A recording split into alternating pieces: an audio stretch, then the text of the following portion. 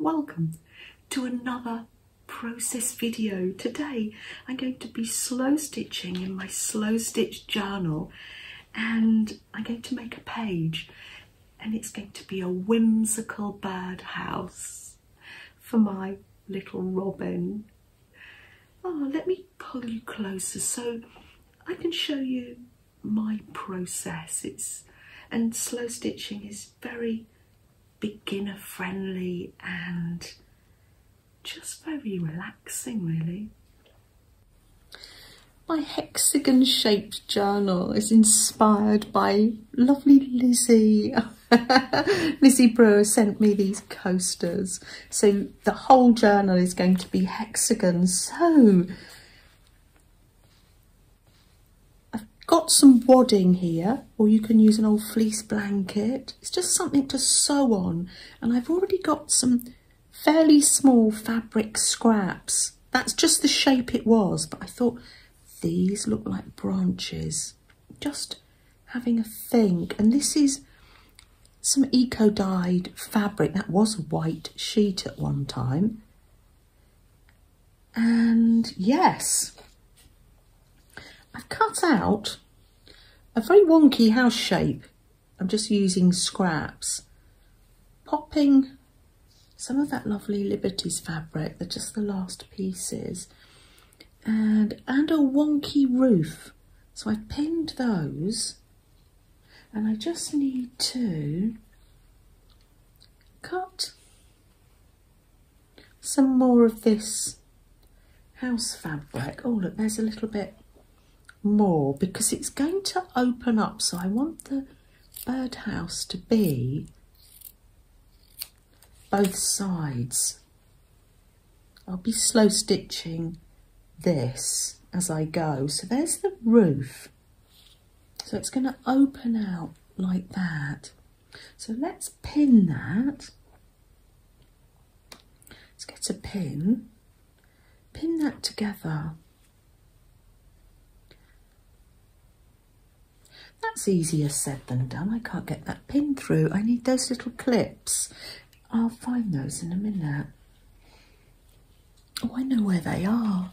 They're on my sewing kit to go. That's on the robin tray, look. There you go. Handy, very handy. So let's just clip that together. That's it. And the whole inspiration was one of my little buttons. And that's the hole that the birds go through. Oh, I love that. And I've got lots of glorious scraps here to make like a garden for our bird. I'm thinking it through, not quite sure how it's going to work. It'll be sewn down there and open up like that. Oh, wonderful. Now I've got this darling little miniature yo-yo that was made by my Auntie Jennifer. Yo-yos are, the other name for them is Suffolk Puffs. And if you haven't made them before, let me just show you. Now you can, I'm going to make mine with raw edges. So it's circles again, isn't it? Yes, I think it was Linda I was chatting to, and she said, oh, or was it Maria? No, I think it was Linda. She said, oh, have you tried Suffolk Puffs recently? And I said, oh no, because they're circles, and I'm just so enjoying working in circles. So you can knot it, or I've just sewn that end in there. And then what you do, a little bit like when we make our ruffles, what you're doing is making a stitch. It's slow stitch, big or small, doesn't matter. Now, back in the day, people would use these and make quilts they would fold the edges over. But of course, for our slow stitching, we can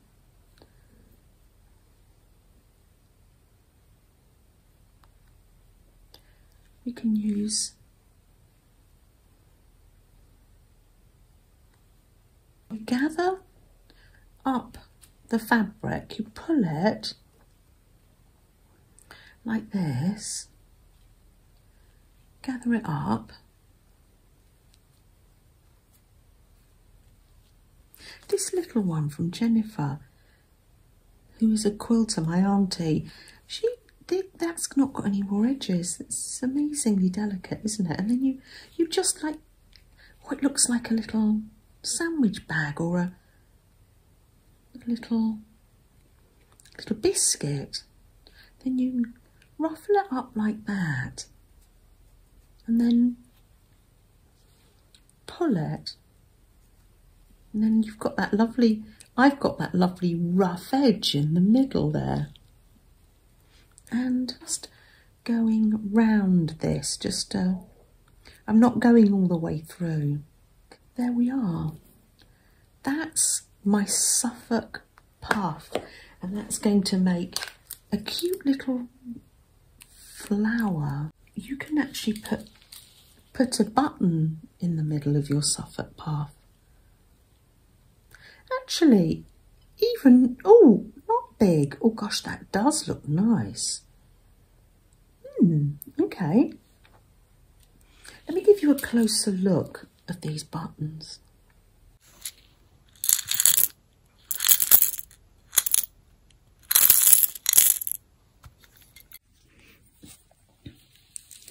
Oh look, I see a little green heart. Oh, and it's got 3 holes in it.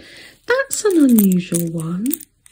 Oh, that's a very vintage colour, that mustard, isn't it? Metal ones. Oh, they're lovely. Lovely buttons. Oh, a lovely purple cloth one. I wonder who had that on their dress. Oh, lovely. Another cloth one. Some lovely buttons, a lovely colour scheme. Green, purples and mustards to go in our garden, our birdhouse garden. Flo, I can see that you're busy too. Oh, you've got plenty scraps. Well, help yourself to more, won't you? Yeah. Oh yes, load up all those scraps and take it through to the lounge. Ah. We have different souths. We're no longer considered to be in the south, although it's still called Ottawa South.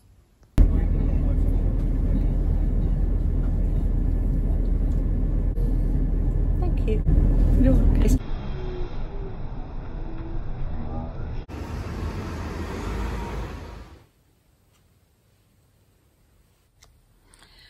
Oh, it really has been a joy to gently stitch in the lounge. Just with any stitch goes, because slow stitching, beginners, or it's beginner friendly, or use any stitch that you know, or just in and out if you don't know any stitches. Stitch the house together. But I decided to make a hole because I thought that's where the bird flies through. So I cut that out carefully with my little pointy scissors. So that leaves me this. Isn't that lovely? That's the Liberty's fabric. So I'll be able to make a nice fabric button with that piece. And I'm going to make a little yo-yo with this piece. Pull it all together. Yes, so I'm literally just carefully taking a little bit of this top here and a little bit of the button there and stitching that on. doesn't have to be neat. Oh, if you want to make it neat, you make it neat. But I've made this pretty rough and ready. I've got ends and little scrappy bits here. Like rough and ready, because like a little woodland bird box would be quite rough and ready maybe. So yeah, just stitching this in, and then I will turn it over and stitch this in too. Let me show you what I've been doing on the hexagon. I've decided to turn it this way round so the page will open like this. Can you see? Wonderful mess of stitches on the back. And that looks like a branch, I thought, of a tree. And I think maybe you could call it intuitive stitching. But really that just means collecting things that you like, the colour threads you like, and the buttons that you like, and the bits of fabric. And if you want to have a plan, I just sat there gently and stitched on, really. Jennifer's been writing on her clipboard.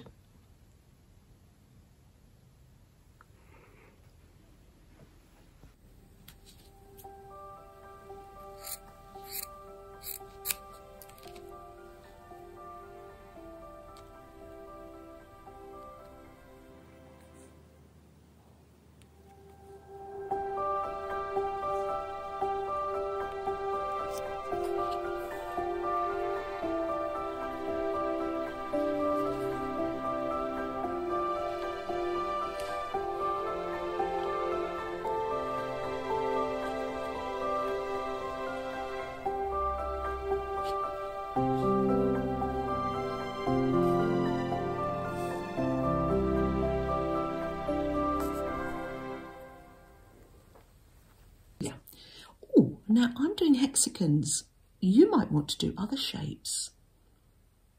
It could be square or rectangle, but maybe a round one. I can see myself doing a round one with some of the lovely vintage doilies I've got. So then I'm going to put this in, and later on I'm going to put some nice sewn, I could put some like little hinges on here. That'd be nice. Sew some little hinges, and it's going to then open up like that. Ready for our owl. No, it's our robin to come and nest inside the box. Let's see if he wants to do that. Oh yes, he's coming to perch. Yes. Oh, and I think he would like to live in there. Oh yes. Oh.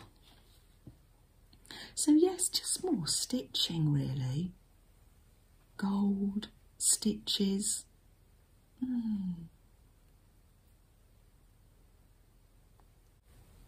Should we have a little cup of tea together? Yes, let's do that, shall we? Oh yes. Pop the leftovers in the jar. All the little scrips and scraps ready for another project. Oh, thank you so much for joining us and spending this time with us. I do appreciate you. Oh, I have had such a gentle time with the slow stitch, adding stitch after stitch. I'm wondering whether one of the relaxing things about slow stitching is because the stitches are just for the look of it really, because they're not necessary, it's held together, but you just find yourself adding so many stitches. I'm Just stitching up this little bird here. He might like to come and live in the birdhouse with the robin.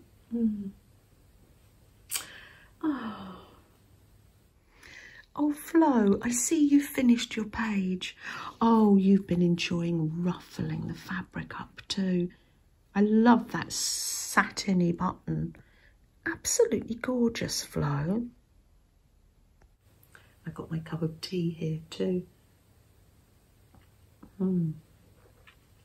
Delicious. I found this little charm. I might add this too.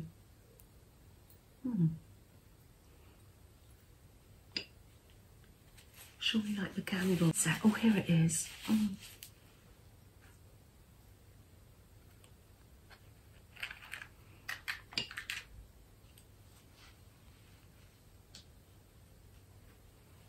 This is your first time here. We like the candle. We approach it, we're all different, aren't we? It's just a way for us to have a little bit of personal time, to take a breath, to slow down, and I want you to think of others as well.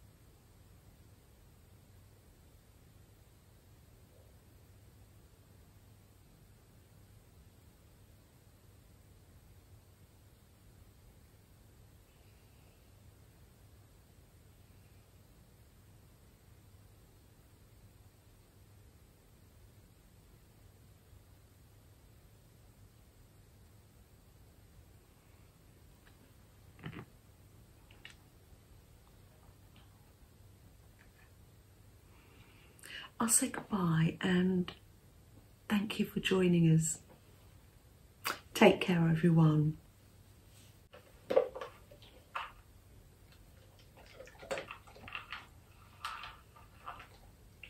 And you sat on your feet, sorry.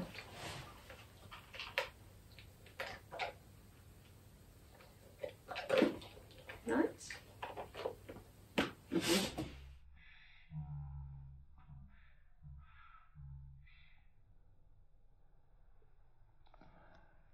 Nikki, we saved you two Tim Tams, and the caramel ones. Your favourite. My favourite one. That's love. That really is. Now we're going to do a taste test.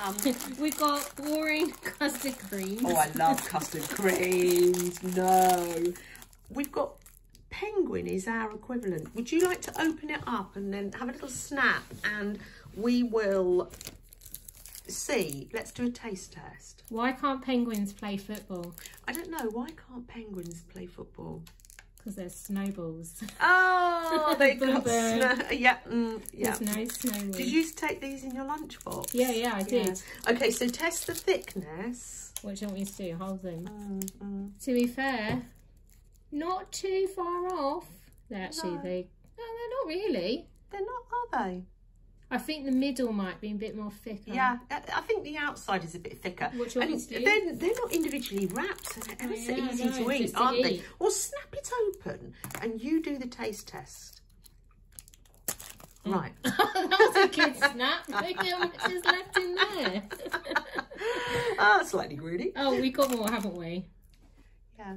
Oh, yeah. What do you think? Oh, what was I not meant to eat it? No, of course you can eat it, darling. Oh, sorry. So which one's the Tim Tam? Let's snap This the is the Tim Tim Tam. Tam. Yeah, of course you can eat it. Oh, yeah, this has got caramel in it. Oh, caramel. So, of course, that's that. What do you think? Oh, it's a different colour biscuit, isn't it? Yeah, it looks rather stale like this one, isn't it? But actually it doesn't taste the penguin. stale. No, it's like paler. Look, Sam. Paler. Oh. Look at the colour difference. That's a good palette of brown. That's the Tim Tam. Oh, okay. And that's the Penguin. They're nice though. We'll taste the penguin. Have a penguin. penguin, I yeah. know. Well, Nikki, enjoy. Your mum Enjoy. was just like, yeah, snap it. I just ate it.